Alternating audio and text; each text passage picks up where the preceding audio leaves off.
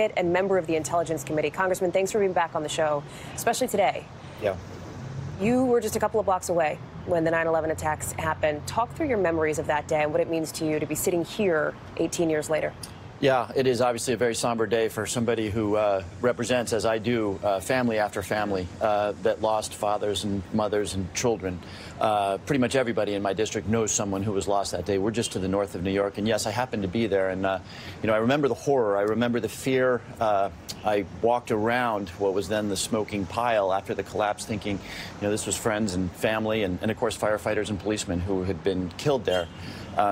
What I never forget, though, is what I saw next as I sort of made my way north in Manhattan, which was New Yorkers, pretty tough crew, lining up everywhere to give blood, bringing bottles of water to firefighters, get home, and of course in Connecticut, it's seared into my memory, those cars in the parking lots. I've got a lot of commuters, those cars in the parking lots that sat in the parking lot for days, and yet neighbors coming together, bringing food, consoling each other. It was really, as horrible as the moment was, it was an amazing American moment of feeling like we were one family. And a feeling of resiliency after the attacks as well. I know you just came this morning from a briefing here at the Capitol on Afghanistan, and I want to ask you about that. What did you learn new from that, first of all? Anything? Well, it's been a dramatic week in that regard, right?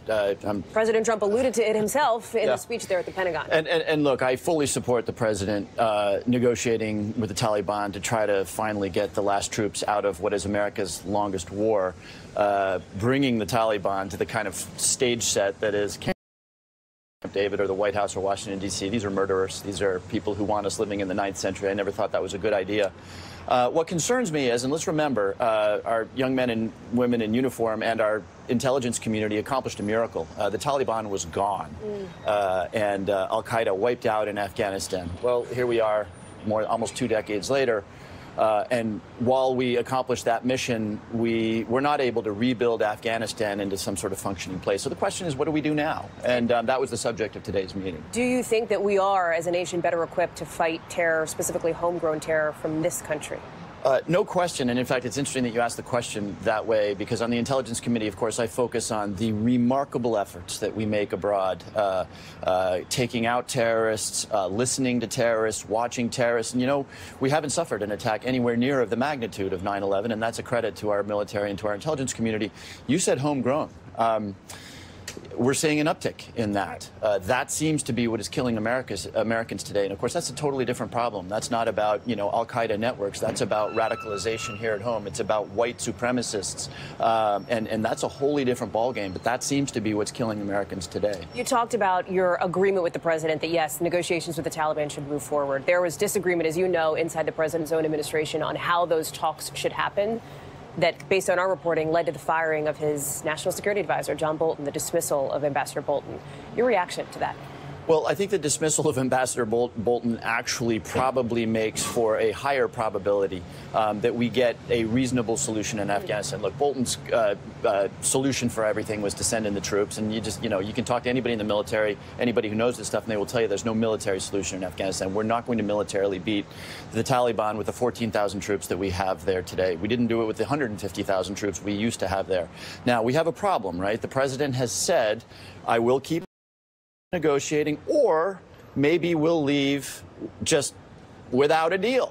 Now, if you're the Taliban and you're listening to that, you say, I'll take option 2, the second leave one. Without a deal. So the president, and again, I do support him negotiating, but he basically gave away our negotiating leverage. And he says we're hitting them harder than ever before. Look, we've got 14,000 people there. That's less than 10% of what we used to have. So we just don't have a lot of leverage on the ground in a very difficult place. We talk about the national security apparatus inside the administration. As the ambassador was being dismissed, Ambassador Bolton, another former national security advisor, Michael Flynn, was appearing in federal court here in Washington. You, on the House Intelligence Committee, and your colleagues want to see Michael Flynn. You want documents from him. He has apparently not been cooperative. Can you share an update on the status of those discussions? Do you expect that he might have a change of heart here, or has that been ruled out? Well, hard to say. I mean, part of the reason that he wouldn't come before the Intelligence Committee was that he was obviously being tried and he was in the judicial system. That is obviously coming to a close when he is sentenced. And so, yeah, I think it's an interesting question. Our interest in that that, he had a conversation with the Russian ambassador, and then he lied about that conversation, which is what he's in trouble for with the law.